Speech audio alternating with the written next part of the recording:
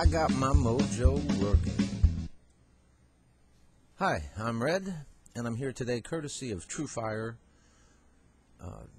taking a look at the song I've Got My Mojo Working. A great song, very popular at blues jams, and one that, you will often run into various versions. Everybody seems to have their own version of it. Usually I think you're going to find it either in the key of A or G, but I have run into it in several different keys. And you will also find several different rhythm feels. I've chosen a more traditional feel, closer to the original, which is, like a root third bass line over a train beat drum feel. Again, we're in the key of A, and it's a 1-4-5, so we've got three chords, A, D, and E. I'm going to use a variety of different chords, but they're all going to be, A, D, and E, basically. I'm going to roll the track. I'm going to demonstrate a few things rhythm-wise. Then I'll talk a little bit about it, and then I'll roll the track again and demonstrate some lead stuff and talk about that, too. So here we go. I'm doing this major, minor hammer-on thing.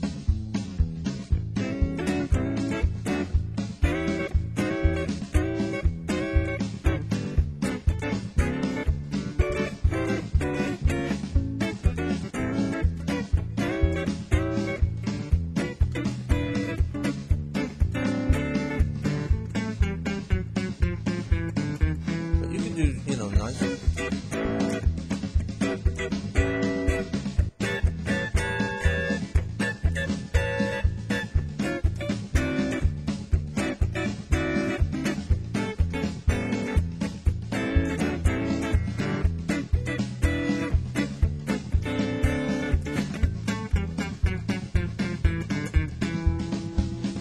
So,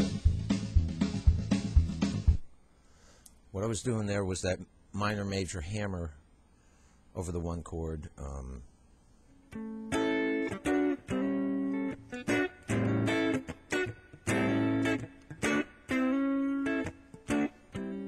See what I'm doing there? I'm just hammering from this.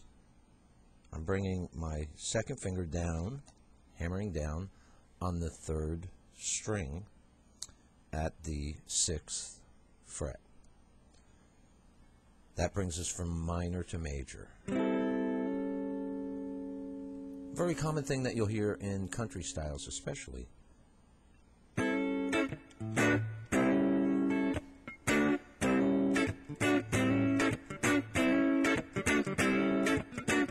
you can do that over the 4.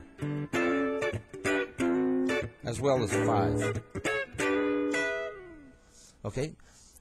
For the 4 and the 5, I was mostly using these chords. They're really nice 7th chords. And they are dependent on a bass player because we've dropped the root note from them. But they originate off of a C-shape chord. If we take, or C7 shape. If you take a C7, move it up, you've got a D7. Well, all I'm doing now is I'm removing the bottom note, the root. I'm taking that note off.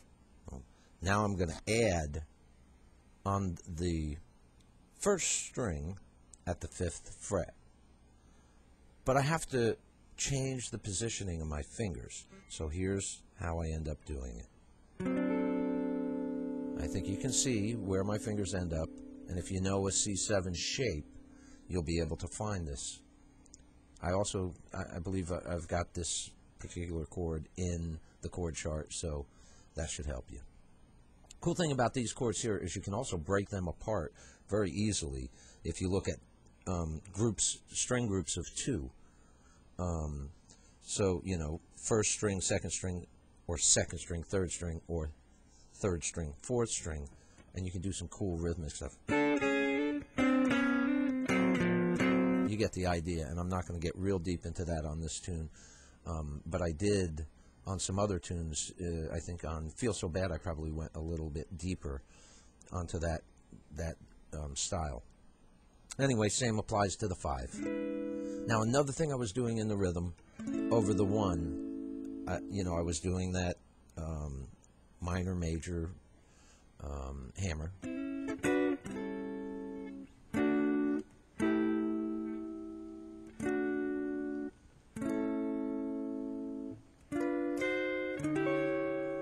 Now I'm using a D7 shape.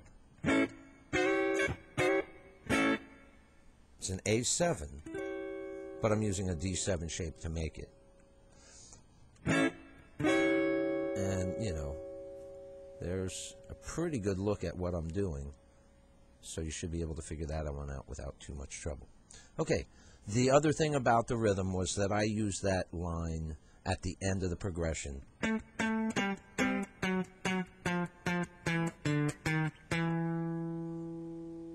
One more time. Starting on an A on the 4th string, and then just walking down.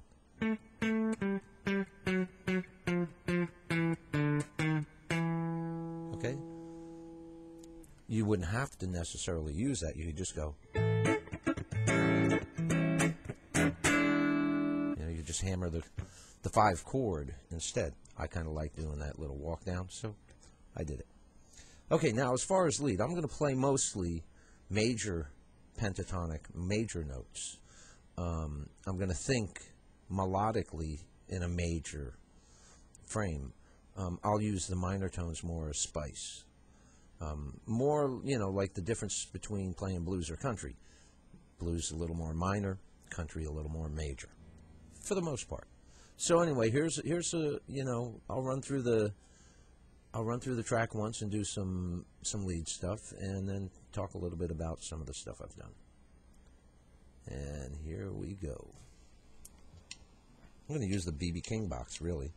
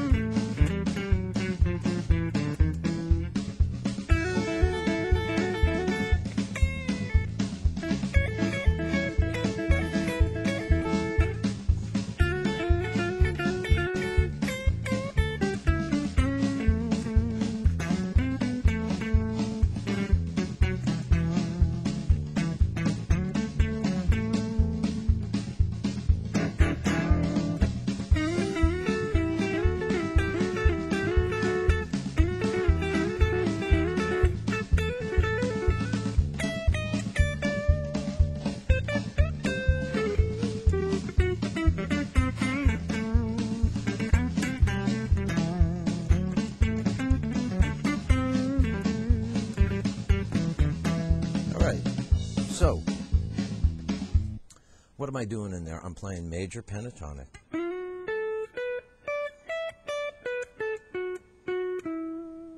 Right in that little B.B. King box.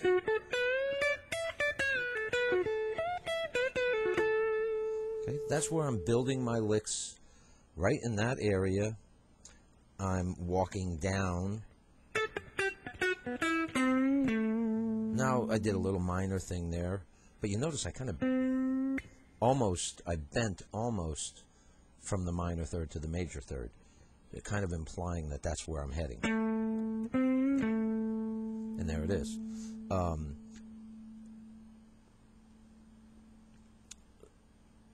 Once I'm down here, then I'm starting to think more about a few minor pentatonic licks in there with, or minor pentatonic notes mixed in with the major pentatonic. But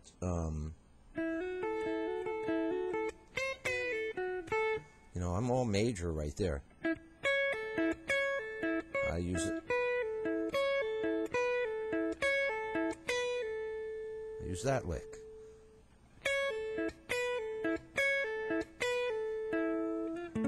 It's a major lick. It's not minor. Then when it went to the 4, I used this lick here. And I'm showing you real carefully where I'm playing this, so you can pick it up. So we're going from the A, we're going to the D, and I use this lick.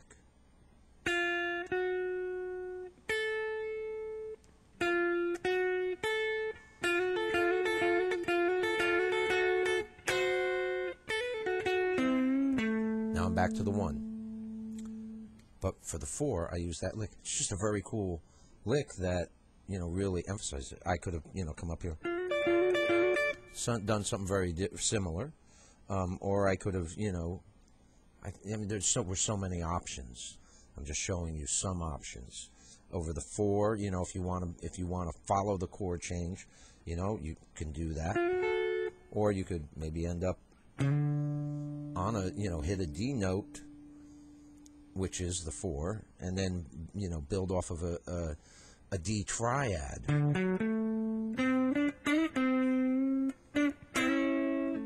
See, I went from D back to A, following the change.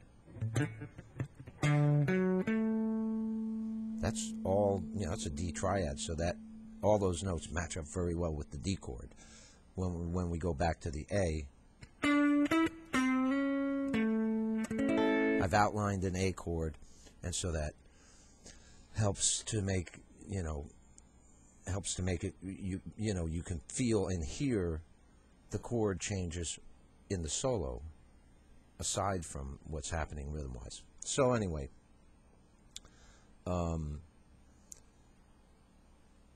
you've got some cool options. I would say stay more major pentatonic, use more major tones, and keep it more melodic rather than jazzy or bluesy. And, I think that's the key to the tune. It's a great tune, and one you should have in your repertoire, especially if you're heading out to the jam sessions. So again, I'm Red, here courtesy of TrueFire, and I will see you again soon with another song.